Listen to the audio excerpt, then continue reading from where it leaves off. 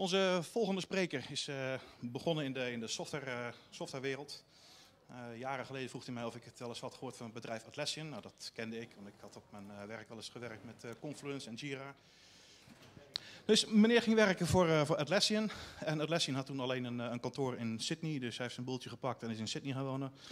Hij heeft een poosje gewoond, toen is hij ook voor Atlassian naar het nieuwe kantoor verhuisd in San Francisco, waar hij jarenlang heeft gewerkt. Hij heeft onder andere geprogrammeerd aan Bitbucket, wat mensen sommigen hier vast al kennen. Hij heeft een paar jaar geleden de overstap gemaakt van de zuivere softwarewereld naar Ghost, een bedrijf dat kits maakt om gewone auto's om te toveren in zelfrijdende auto's. En daar kwam hij niet alleen met software in aanraking, maar ook met de hardware. En dat is een beetje een hobby van hem geworden. Hij is thuis aan het prutsen gegaan, aan het solderen gegaan. Hij heeft een eigen setje Tetris-consoles gemaakt waar hij met zijn zoontje mee speelt. En vervolgens kwam hij tot de conclusie van ja, al die componenten die je gebruikt, die zou je ook eigenlijk zelf moeten kunnen bouwen. Dus daar gaat hij ons vandaag over vertellen. Ik geef het woord aan mijn broer Erik van Zijst. Ja, dankjewel Hans. Doen deze het? Ja, hij is aan, hè? Ja. Ja, dankjewel Hans. I will also going to do the talk in English. I understand that everyone in the room here today probably speaks Dutch, as do I. But the talks are all being recorded and put online after the conference to reach a wider audience. And I think we might be able to reach the widest audience if we do it in English. And with that out of the way, yeah, I want to thank you for coming. It's a talk that might take you a little bit out of your, I'm assuming, mostly sort of software systems comfort zone, and I want to take you on a bit of a tour of open source hardware in silicon chip design. I don't necessarily have great credentials. I'm not a hardware designer by trade. I'm a software engineer. But as a software engineer, I have seen the transformation of the software industry in the past 3 decades or so, from being fairly proprietary focused to what we have today, where open source is at the heart of everything. And that didn't happen overnight. And I want to take you back in time 2 decades, 22 years, back to 2000, and let Erik Raymond speak for a second. Was it Agenda 2000? And one of the people who was there was Craig Mundy, who is some kind of high monkey at Microsoft. I think Vice President of Consumer Products or something like that. And I hadn't actually met him. I bumped into him at an elevator, and I looked at his badge and said, "Oh, I see you work for Microsoft." And he looked back at me and said, "Oh yeah, and what do you do?" And I thought he seemed just some sort of a tad dismissive. I mean, here's the archetypal, guy in a suit looking at a scruffy hacker. And so I gave him the 1,000-yard stare and said, "I'm your worst nightmare." Yeah, so this is a fragment from the Revolution OS, a documentary from 2001. And it's about Linux, it's about the open source movement. And it was made at a point of the late 90s, early 2000s, where open source had, I think, had reached a certain level of maturity where everybody, including the industry, I think, had come to realize that this wasn't going to go away. It was only going to pick up more steam, and it would have an ever greater impact on the software industry. And that sort of optimism, I remember it from being in the industry, back in the late 90s. Like there was a lot of optimism around open source, about Linux. It was in the news and everything. It was new, and the documentary really sort of captures that moment. It's a freely available documentary. It's on YouTube. If you haven't seen it, I highly recommend you give it a watch.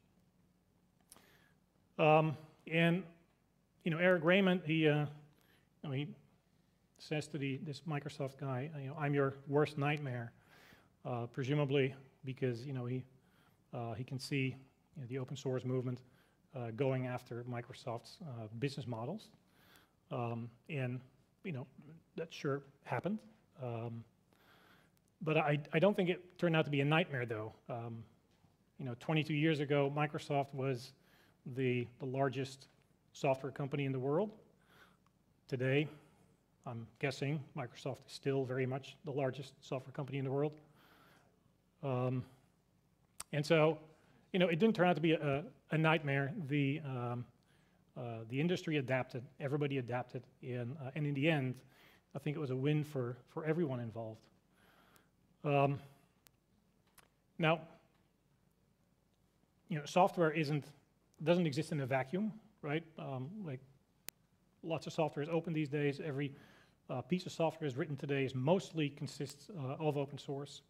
But at the end of the day, software needs to run, on hardware. And so it's important, I think, if we want to have open systems, that we don't sort of arbitrarily stop at the software boundary. Like today, you can build a desktop computer or a server and run it with exclusively open source software and be very productive.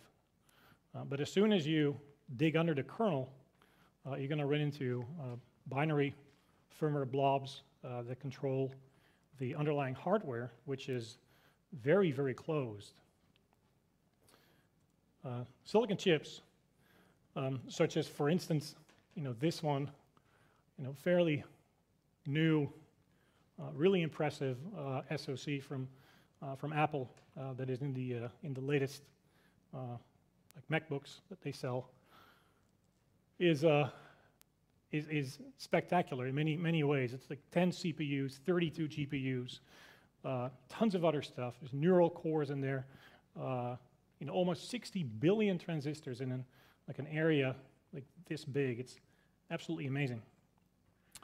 But the only thing open about this, amazing piece of technology is the instruction set, which is the ARM instruction set, so that we can write software for it.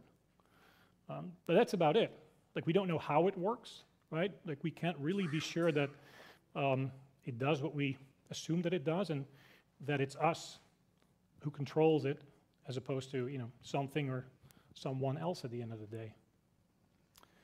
And that sort of trust issue might be a factor why Western governments tend to be reluctant to adopt, for instance, I don't know, like Chinese hardware for critical infrastructure. And I'm assuming that the opposite might be true as well. Like, this stuff is very, very close and very proprietary. And it also hampers education, right? Like, there is a tremendous amount of educational material and software and tooling available to get people to program, right? And we target kids at every younger ages because we find it very important that people pick up those skills. But with regards to hardware design, it's very, very different. And I think some of the reasons that the hardware industry and particularly chip design is so closed and proprietary might have something to do with the manufacturing process of silicon chips, as well as the business models that have evolved in the industry. Because manufacturing chips is that's like mind-bogglingly complex and interesting. The latest CPUs, like for instance, something like this, in sort of the latest generation, like NVIDIA GPUs, for instance, and the SoCs in your flagship phones are possible really only because of advancements in physics, material science, and even quantum mechanics comes into the picture for chip manufacturing. So to give you a very brief lay of the land in terms of fabrication of silicon chips, we make silicon chips on these wafers, these silicon wafers. They're disks of very, very pure silicon that we can turn into semiconducting material. And if we do that properly, then we can make things like transistors on the disk.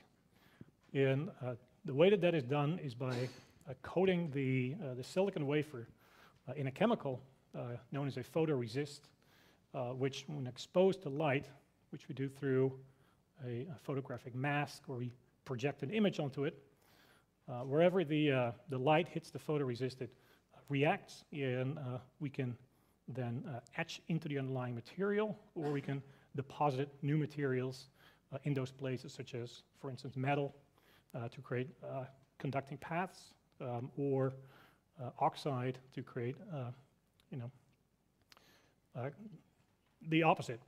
And so the way that we repeat this several times, and so we can grow layer upon layer, and what you get then, slowly, it's a very long process. You have to process a die many, many times. You can build layer upon layer upon layer, where typically at the bottom layer you end up with the transistors, like many, in the case of that Apple chip, also almost 60 billion transistors. And then you've got layers on top of it that provide metal meshes of interconnecting wires. And this is a 3D rendering of a real chip, like to scale, or rather, obviously tiny, but this is what it would look like if you were to zoom in on this level. And you can obviously see the different layers that we have. The bottom layer, there's transistors, and then there's many layers on top that very carefully and very meticulously connect all these millions or billions of transistors. And now the scale of these wires and interconnects and everything can be in the order of tens of nanometers, and that's very, very small. Obviously, to put it in perspective, that's smaller than certain molecules. A water molecule or a CO2 molecule is a very, very small molecule. It's about 0.3 nanometer wide, and so we're approaching sort of the order of individual molecules. And creating those kinds of patterns with accuracy and being able to repeat it when you do another layer on top of it later on, and so you have to have your alignment on that level as well, is incredibly difficult. The machines that we have to do the photolithography are these beasts, and with every generation they become more capable, but also more expensive and more complicated. The latest generation, so the smallest chips, are made by machines from ASML here in Veldhoven. And ASML is currently the only company in the world that is able to build the machines that can do the really small, they call them 7 nanometer chips. It's called a process node, these machines, and so with every generation we get a new process node, and that determines the capability of the chips that we can make. Now, because it's so difficult, there's a lot of specialization here.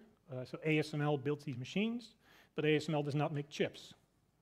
ASML sells these machines to factories, to chip factories, known as foundries, and they then make chips for yet other companies.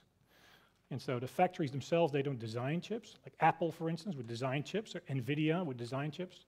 And then they would go to a foundry, for instance, TSMC in Taiwan, which is maybe the largest, most sophisticated chip factory in the world, to have them produced. Now, the process between chip design on the left and being able to produce photographic masks that you can put in one of these machines is a very interesting, very specialized process. You start, on the left, you start with a high-level hardware description language where you express the functionality of a chip. It looks a lot like regular code. It isn't, but you work with it in a similar kind of way. So it's all text, and then you run that through what is known as a digital design flow, which is a toolkit of tools, a bit like a compiler, where you put in high-level language on one side, and then it compiles it down to machine code for a very specific type of architecture, very specific type of CPU, right? That's what a compiler does.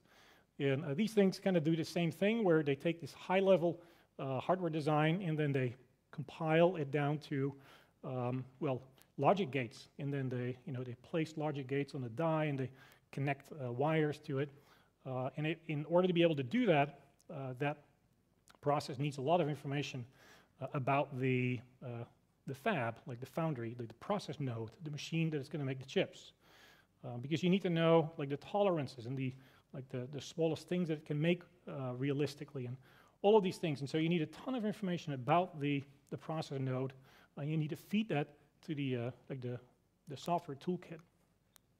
And this is where things become tricky, because a PDK, that's the information about the process node. The PDK is provided by the foundry, because the foundry has the machines, and they guard that in the sense that it's hard to get access to. When you do get access to it, you have to assign non-disclosure agreements, and so you probably can't share it. And so for individuals, like us, it is very hard to approach this market. And then even if you have access to the PDK, then you need the tooling to sort of compile your code into something that can be manufactured with that PDK. And that stuff is typically provided by companies like Cadence and Synopsys. It's very enterprisey, and so it's a development environment that you install on operating systems that they choose. You need licenses. Often you need per seat licenses. All of this stuff is very proprietary, very closed, and very not for us, if you will.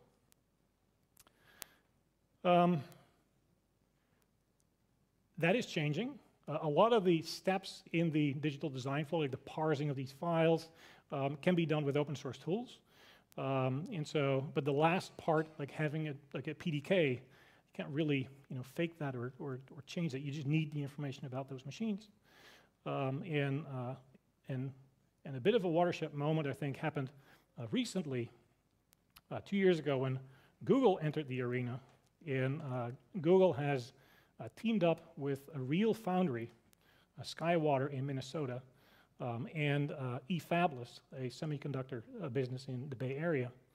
And they have created a completely open source PDK for Skywater's 130 nanometer process node.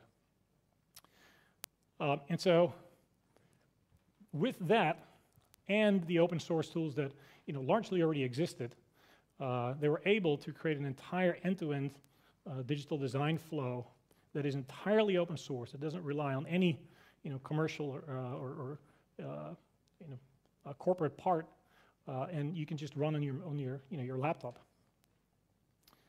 And if that wasn't enough, Google went a step further still, and even set aside what I assume must be millions to pay for actually manufacturing chips that come out of that design, right? Because the tooling might be free. Going to Minnesota and having your chips fabricated on a wafer costs real money, obviously. And so Google is paying for that as well. Google is paying the cost for manufacturing these chips for anyone who wants to give this a go, and publishes their chip designs as open source. Now, that's really, really cool, and I think a first ever. And so I wanted to give this a go. I do not have a hardware background at all. I've never done anything like this. I didn't know about hardware description languages, but I didn't realize that there was a growing community around all of this. And so I signed up last year, and with a lot of help from community members, I was actually able, within 2.5 or 3 months, to design an ASIC, so a silicon chip from scratch that does the noble thing of playing Pong. It has a VGA output from the chip, so it speaks VGAs. You can hook it up to a VGA monitor. You hook up rotary dials, 2 rotary dials, so you can multiplayer Pong on a screen, and there you go. Now, building something like this would be fairly trivial with not much code in Python or something else.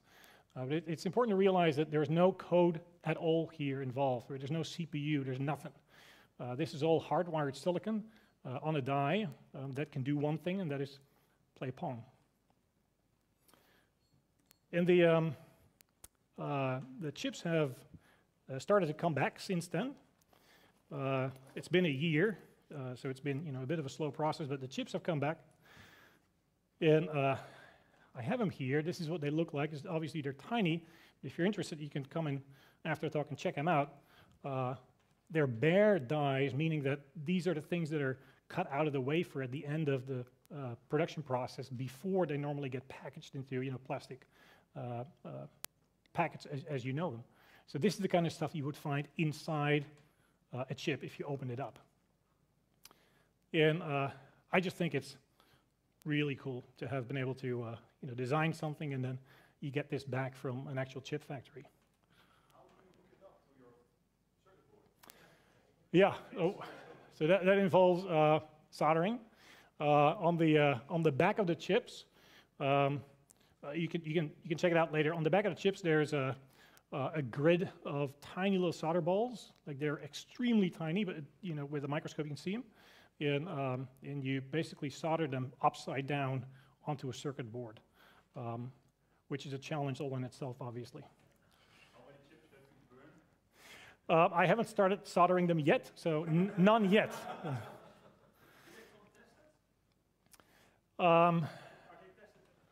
No, not really. Well, to some degree, but not really.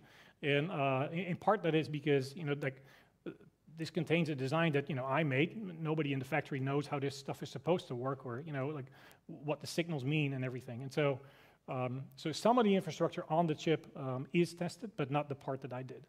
So there's a real chance that it doesn't work. But then still, I have a nice chip, right? Anyway, that didn't make me a hardware designer. I'm not a hardware designer. This is a really fun project, and I did learn a ton. But one thing that I take away from it is that as a software developer, we're pretty privileged in terms of our development workflow. But I can make a one-line change in my code and recompile and run it to see what it does. Usually in a matter of seconds. Trying to do that with chips, they set you back months and tens of thousands of dollars. And so instead, chip designers rely heavily on simulation of their circuits, as well as a particularly interesting kind of chip known as an FPGA, a field programmable gate array. Now, it's known as configurable silicon. I don't know if you've heard of FPGA. Some probably have, others maybe haven't. If you have heard of it, maybe that's been in the context of something like cryptocurrency mining. But they're very versatile chips. Let me try to explain what they are using an analogy. Imagine you have a breadboard, electronics breadboard, right? And it's filled with transistors, just bare transistors. And it's really, really big, bigger than this. But there's no wires anywhere, and so nothing is connected. So you've got this big breadboard with a grid of transistors without any connection, so it doesn't do anything. But on the side, you've got a big pile of wire, and so with that wire, you can make any connection between any pair of transistors. And if you consider that, any digital chip at the lowest level is just transistors, and that the difference between two chips is not that they use transistors, but is the way that their transistors are connected. The connectivity makes the difference that defines what the chip is. And so with a breadboard like this, if it's large enough and if you have enough wire, you can make any circuit, any digital circuit. You can make a Pentium processor with this, right? It may not run as fast as the original, but you could. And that's essentially what an FPGA is. An FPGA on the lowest level is a huge grid of generic logic components, but they're not connected. And then when you turn it on, you provide it with a configuration file or like a netlist or a bit stream in jargon, where you tell the FPGA which connections to make between which of the thousands or millions of logic components. And then it becomes that circuit, right? And so you can make it a Pentium processor, or you could make it an MPEG encoder, or cryptocurrency miner, or a game of Pong. Right? The video I showed you with Pong on the screen, that was running on an FPGA. I made that recording before the chip was ever sent off to the factory. And so while I was iterating on it, I used an FPGA to do so. And so they're very valuable devices for digital design. And so therefore, it's interesting to look at how FPGAs are used. And it's a little bit of a similar story to silicon or ASIC design, in that you start off with high-level hardware description language. These are the identical files that you would use if you wanted to make an actual chip. And then on the other hand, you have an FPGA, a chip. And so you need to compile, if you will, synthesize your logic design into a bit stream that can be loaded onto a particular FPGA. And FPGAs are, or at least the bit stream format of an FPGA is a little bit maybe like an instruction set of a CPU, in the sense that two different FPGAs will have a different bit stream format. And so you need to compile it down to a very specific target FPGA. Now, the problem is that the most popular FPGAs in the market today are manufactured by just a few companies, and they treat their FPGAs as very closed and proprietary products. They don't publish the bit stream format, which means that if you just have an FPGA chip, you won't be able to do anything with it. You won't be able to program it. And instead, you'll have to use their proprietary tooling to be able to get anything onto the FPGA. And all the vendors do the same thing. So you have to download, well, get licenses for their software, run that on typically Windows, as far as I've seen so far, and you put your design in, and what comes out, you have to trust that that accurately represents the stuff that you put in. And so obviously we'd like an alternative open source flow that, well, first of all, is free, but also can maybe target FPGAs from different vendors, right? So if I have a Xilinx FPGA, I couldn't use Lattice's software, for instance. And so it creates sort of a natural lock-in here, this whole industry. And again, a lot has been built as open source. Like, some of these steps are identical to the ASIC process. So you have to parse these files to begin with. That's all the same. But the last part, like being able to write a bit stream, requires you to understand the bit stream format, and that isn't published.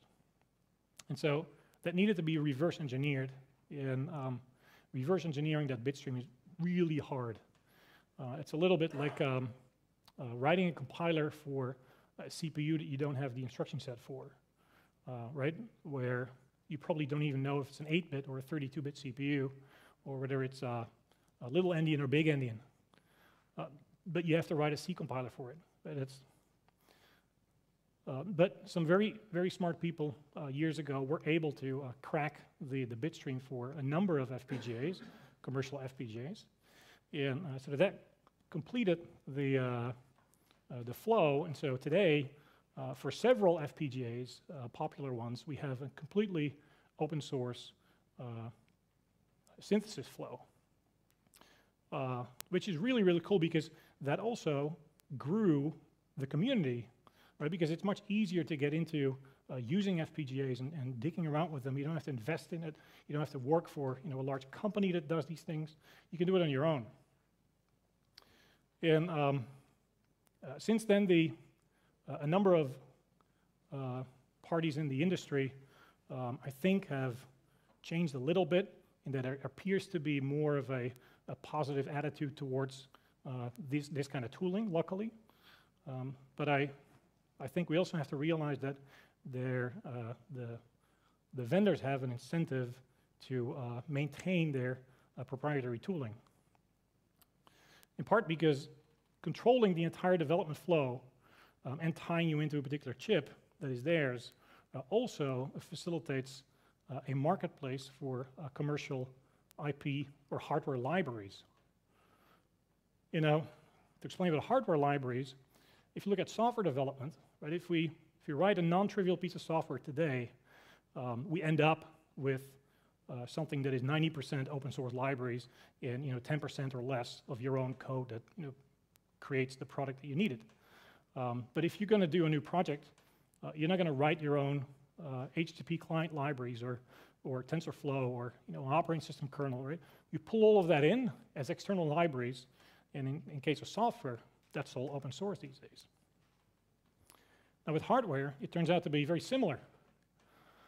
If you're going to do a non-trivial hardware design, so not Pong on an ASIC, but something more serious, like here's a random microcontroller, the block diagram of the die, and every little block here represents a subsystem of the chip. And so you'll see that a microcontroller consists of tons of stuff, like a CPU, obviously. And so there's RAM, there's ROM, there's a memory management unit, there's DMA controller, a USB interface, a network interface, Ethernet, LCD screen interface, all of that kind of stuff you need in this product, but it's not a key differentiator. You're not going to write it yourself. So you pull these things in from external parties. That's libraries. In the industry, I think they refer to them as IP cores or IP blocks, but they're effectively hardware libraries. And what the FPGA vendors have done is in their proprietary development environment, they've created these curated hardware library marketplaces. 5 minutes? And so it's very easy for you to pull in a USB controller or something like that, but you don't get the source code of any of that typically. You get just enough information to connect up the wires on your chip so that you can use it. But when you serialize, when you synthesize it and put it on the FPGA, then at the last bit, the pre-compiled binary bit stream for that particular component gets merged into your design, and it runs. But typically, you have to get a license for every component. You have to pay for every component. It typically locks you in to a particular development flow, to an FPGA, and so it feels very old from a software perspective, I think. There's lots of fragmentation, there's binary licensing, it's restrictive, and so we need open source IP cores if you want to have a healthy, open silicon chip design community. And there's one particular IP core I want to highlight specifically, and that's a CPU. Like a CPU at the end of the day is also just a subcircuit. And CPUs are also pulled in as external libraries, oftentimes in chip designs. In fact, CPUs are everywhere. All of these things contain CPUs. And when I say CPU, what I mean is the part that reads a stored program, executes the instructions, and then manipulates memory, right? So not the big Intel chip in your desktop, because that does a lot more than just that. I'm talking about just the CPU part. Like an SD card, for instance, contains a CPU that bridges between the host computer and the non-volatile memory chips on the card. But also a COVID test, for instance, or at least this particular COVID tester, contains a 64 megahertz 32-bit ARM CPU to interpret your result, and then you toss it out. That same stuff is used in some pregnancy tests. But even chips themselves that are themselves not microprocessors often contain a CPU somewhere on the die internally to facilitate housekeeping stuff or communication between different subsystems and stuff like that.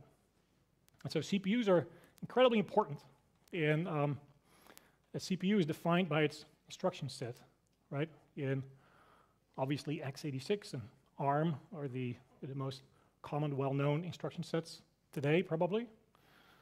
But while the instruction set is documented, of course, they're not free and open, right? I couldn't go and implement my own ARM CPU.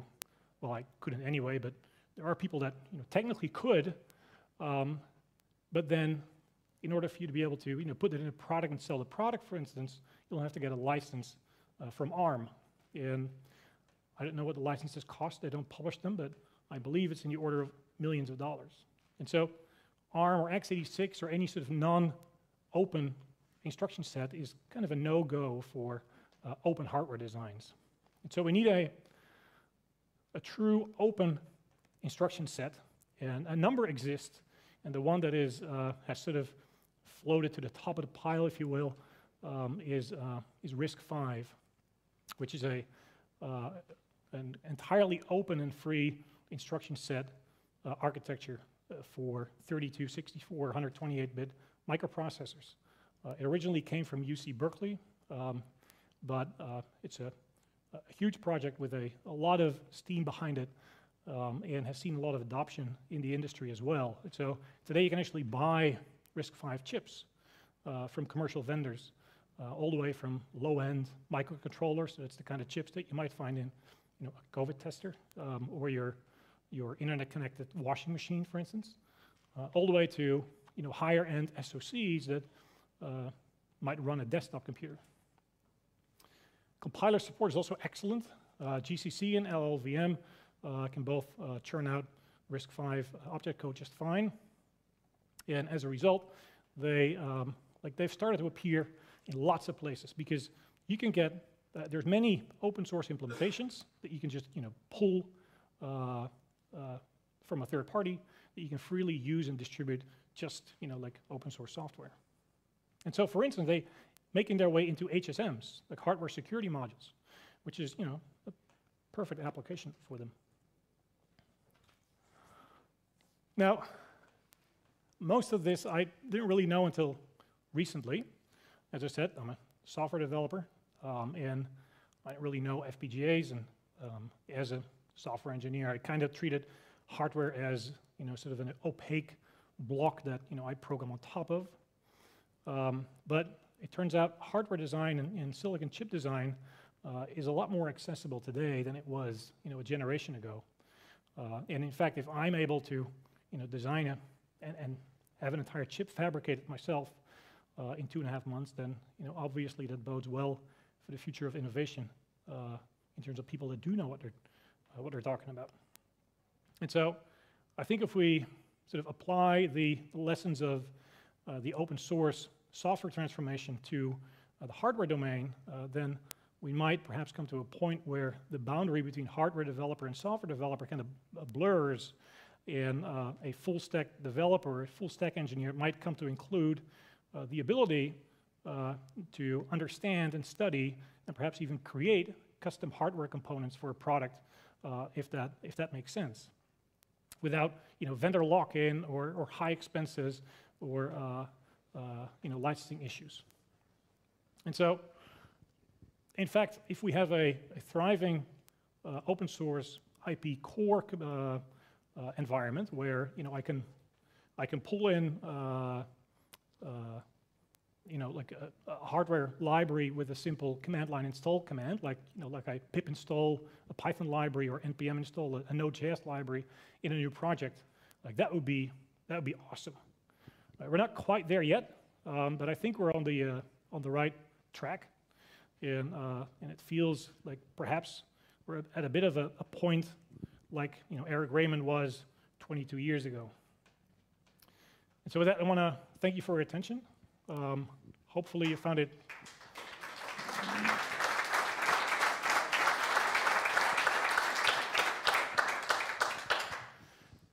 interesting, maybe or even inspired. I have collected a bunch of resources on this page because I talked about a ton of stuff, very high level, and so there's a lot there you can look at. I think we have a few more minutes for questions. Yes, we do. In the back.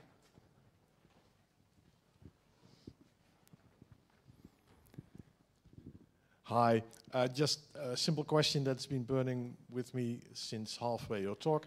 What's the batch size of the chips that you can order, and what prices are involved? Right. So the program that my chip went through is known as a prototyping shuttle, where I think a single wafer is made, I believe. So this is not for high volume stuff.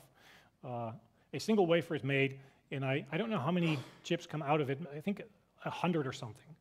And so if you go through this Google program, Google eFabless program, you end up on a wafer, then I think you get 100 chips back in the end. And as I said, Google is paying for it at the moment for anyone who makes a truly open source design.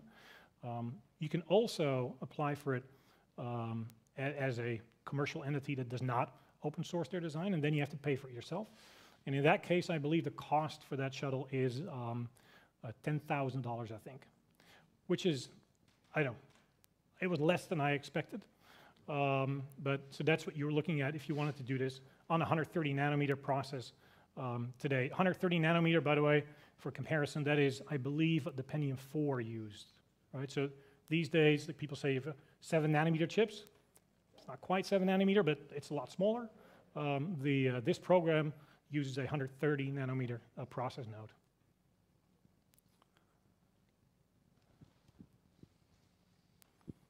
Yeah, go ahead. At the end, you talked about a library where you can pull stuff from into your design. Have you looked at opencourse.org? Yeah. So OpenCourse, as I said, there's a, I'll skip back to the end. I collected a bunch of resources.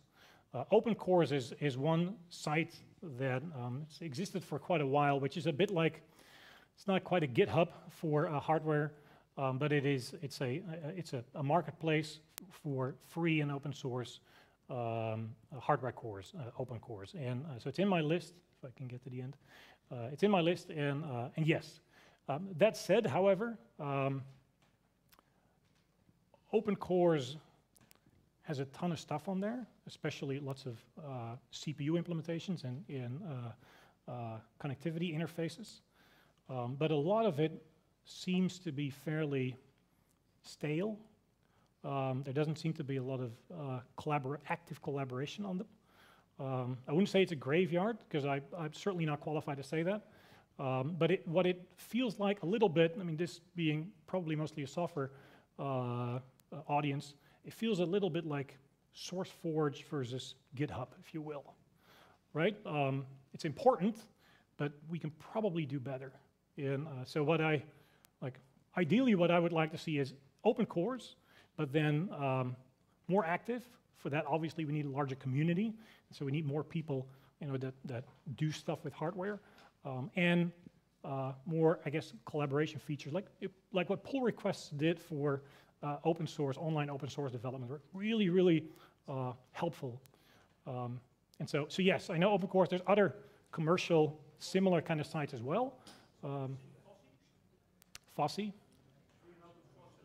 Yep. Yeah. So a lot of this stuff. Yep. Yeah, exactly. So as I said, I think we're on a really good path. The community is visibly growing, and with a larger community and more people working on this stuff, and tools that are freely available and easy to get started with, it's hopefully inevitable that we'll also see a larger and more robust collection of IP cores. But it's important, right? There's a lot of open source cores right now, but there are lots of things also that, as far as I'm aware, have no open source alternatives. Like, for instance, LTE radio. All of that stuff is proprietary right now. And so if you were to build an open hardware phone, like a Purism type thing, then as hard as you might try, you're still going to end up with entirely proprietary closed pieces of hardware in your device. Okay. Cool, thanks.